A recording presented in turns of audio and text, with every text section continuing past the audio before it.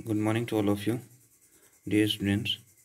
Today we will doing some questions, some extra questions. Okay, I have sent you in a Google Classroom these screenshots.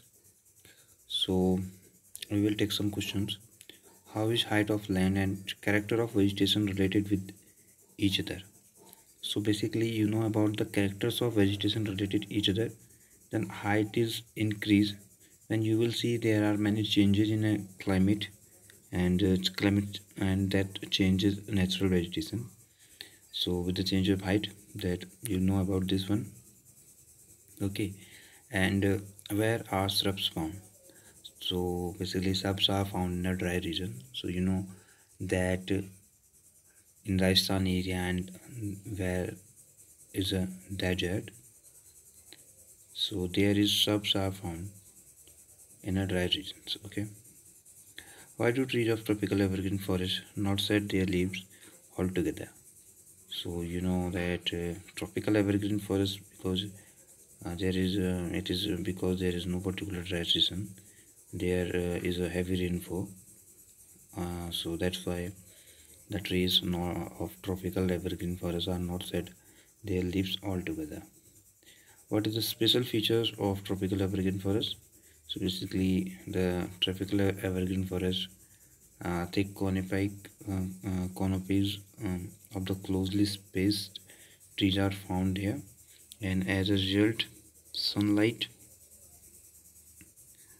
do reach inside the forest. So basically, this is evergreen forest. So because the leaves are not shed the trees, and basically it is very dense area, so sunlight are not fall in the ground. Okay, short answer type questions. There are two questions. Okay, mention the major features of tropical evergreen forest. So basically, evergreen forest के you know about the features that thick canopies are developed, which do not allow the sunlight to penetrate inside the forest, and as there is no particular dry season, so basically there is a heavy rainfall, and hardwood trees such as rosewood, ebony, mahogany are found here. Okay, and mention the features of Mediterranean trees.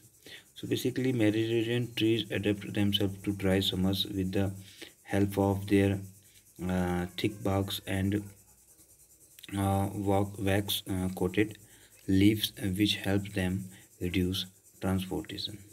Okay, so this is the feature of Mediterranean trees. Okay, now we will see the question. Write a short note on tropical grassland. So tropical grassland occur in either side of the, basically you will see in the plateaus, basically, and sorry, not plateaus, but you will see in a savanna grassland. In a it is grassland, huge type of yeah, animals are found there: elephants, zebra, giraffe, deer, and leopards.